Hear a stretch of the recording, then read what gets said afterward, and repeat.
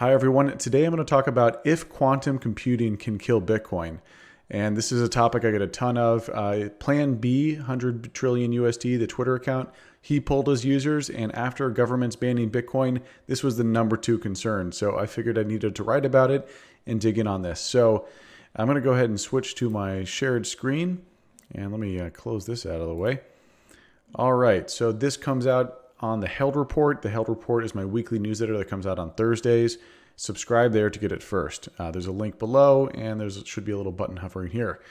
Can quantum computing kill Bitcoin? All right, well, let's dig into the basics a little bit. Computers we have today are called classical processors, which operate in bits that can either be a 0 or 1. Quantum computing has quantum bits or qubits. These are encoded 0 or 1 or both, which allows for exponentially faster processing of some types of mathematical problems.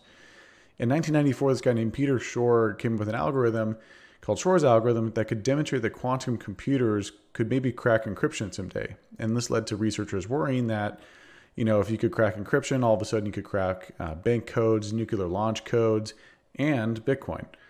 But below I'm going to dig into a little bit more as to why this isn't a huge worry. So first of all, quantum computing is extremely experimental. We're talking about hypothetical scenarios here. For example, running a quantum computer requires running a computer at barely above zero, or above absolute zero. Absolute zero, by the way, is -459 degrees Fahrenheit or -273 degrees Celsius. And there's other things like various issues like coherence and half-life that interfere with the stability of the qubits as you add more qubits. And these are very far from being fixed and are only theoretically solvable. It's something that's possible, but it's very, very expensive and very hard to do. It may not be for hundreds of years. For example, we know we'll eventually colonize the planets. We just know it might take a really long time. There's also really bad scalability. So in the Lex Friedman episode, he interviewed Scott Aronson, a theoretical computer scientist, who stated that Google's top quantum computer only has 53 qubits, but a computer that would crack public-private key encryption or other types of encryption that Bitcoin has would require thousands to millions of qubits in order to attack it and really crack Bitcoin's code. So let's say we could actually build a stable quantum computer, scalable. What types of encryption are at risk? Well, for Bitcoin, it's SHA-256, Bitcoin's mining algorithm, and ECDSA, which is the way that you control your Bitcoin, the public-private key that you have. This is the private key signature that you have in order to move your coins. All right, so SHA-256, the hashing algorithm. Most experts actually agree that this is extremely unlikely to occur. So this is the article that I linked to. I'll link to this below.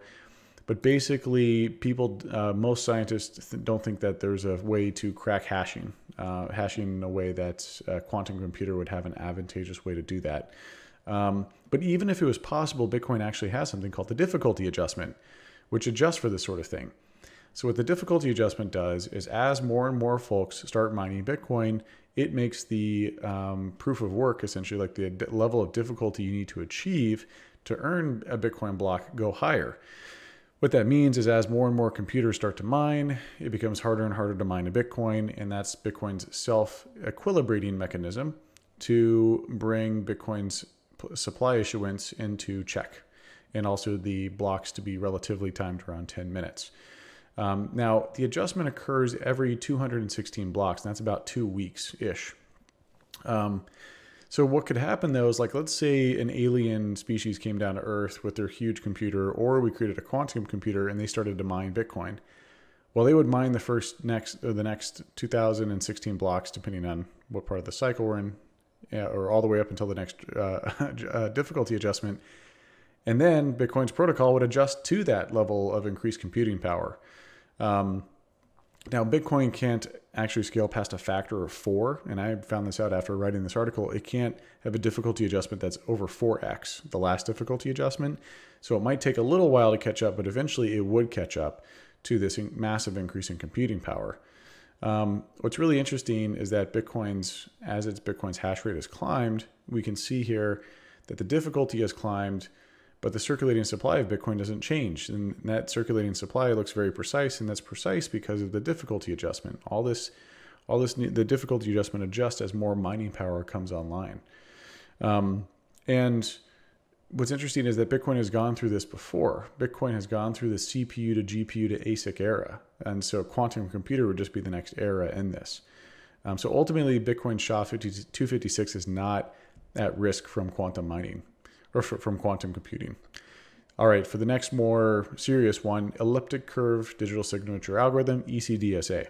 So this is what you use this is the type of encryption that you use to control your Bitcoin wallet. Quantum computers will likely impact this encryption algorithm first. The risk here is that a quantum computer could derive the private key from a public key. Now, and again, this is very theoretical. This would only be if they have thousands to millions of qubits, and this is a very theoretical outcome. But let's say that all happened and that this is true. How will Bitcoin be affected? Well, the old transactions will be the ones that are exposed first. So these old Bitcoin transactions expose the public key when transacting. With the newer type of transactions, it actually takes a hash of your private key, and that's where the unspent output. That's what that has is the hash of your private key, or that transaction has the hash of your private key. And so these are actually quantum resistant because, as we mentioned before, we don't believe that quantum computing will be able to essentially crack hashing and SHA-256. So, but they can crack public keys. Now, here we can see the transition, and this is from this website, really great, transactionfee.info. We can see the transition of this whitish gray, older type of transaction through to the newer ones that are a little bit more resistant. Now, they're not exactly resistant though. They still have a little bit of flaws. For example, when you transact, you still, when you move your coins, there's still a 10-minute window so the private key is exposed when you transact. So the only way to get around that would be to, whenever you transact, you have to send all of your Bitcoin to different new addresses versus sending any in sort of a reusable address, which, by the way, is considered bad practice anyways. Digging in, like what happens next? So let's say we could build this quantum computer and it's starting to influence, let's say ECDSA.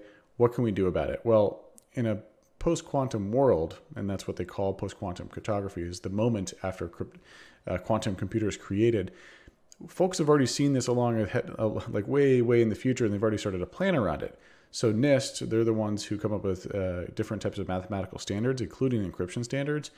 They've been thinking about this for over a decade, and they currently have a site where they're talking about, they even have conferences where they go through different types of encryption algorithms that will be quantum resistant.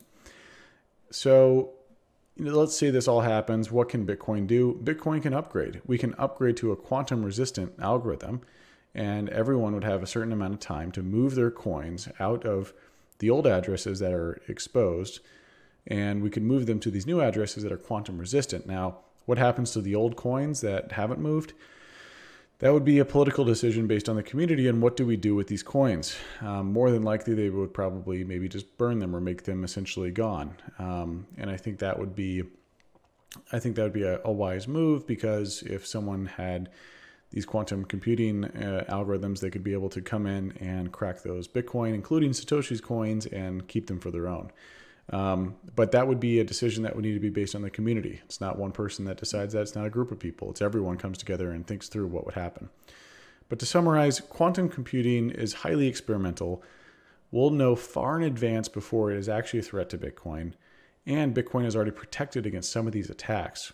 And finally, if this all happened, Bitcoin could simply upgrade. Hope you enjoyed the conversation today. Cheers.